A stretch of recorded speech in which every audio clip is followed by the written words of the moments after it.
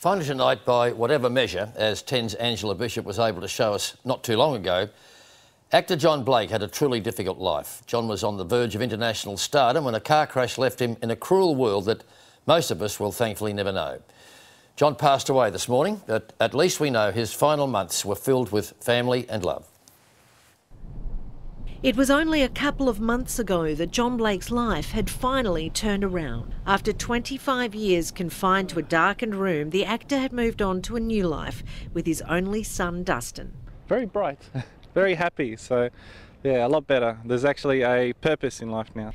But fate had other ideas, and the star passed away peacefully from pneumonia this morning. Paul Jonathan Blake was born on the 10th of December 1958 in Sydney. He was only 19 when he scored the role of Alan Archer on The Restless Years, his heartthrob status ensuring a quick transition to movie roles. And these two guys get involved through a comedy of errors in corporate crime and political and bureaucratic corruption and intrigue, and ends up in a big climactic shootout here. By 1986, he was being hailed as the next Mel Gibson, as he starred as Trooper Sloane Bolton in The Light Horseman. I don't know if you can understand me, but I'd very much appreciate it if you'd give me the chance to blow your bloody head apart. But the night after filming that final scene, Jon was driving home from Port Augusta in South Australia. He swerved to avoid a car parked on the wrong side of the road with its lights off and collided with a truck, and was left with a catastrophic brain injury.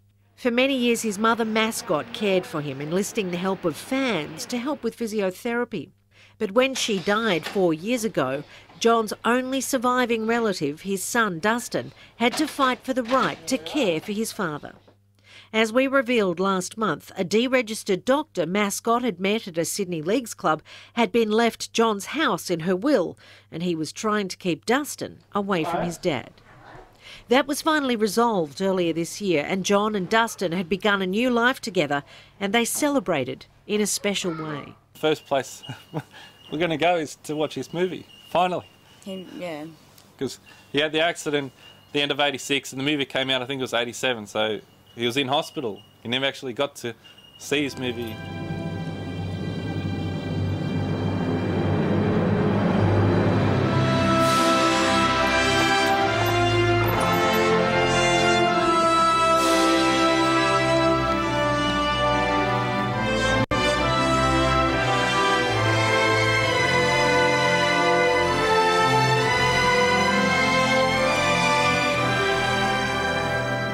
Did you enjoy that?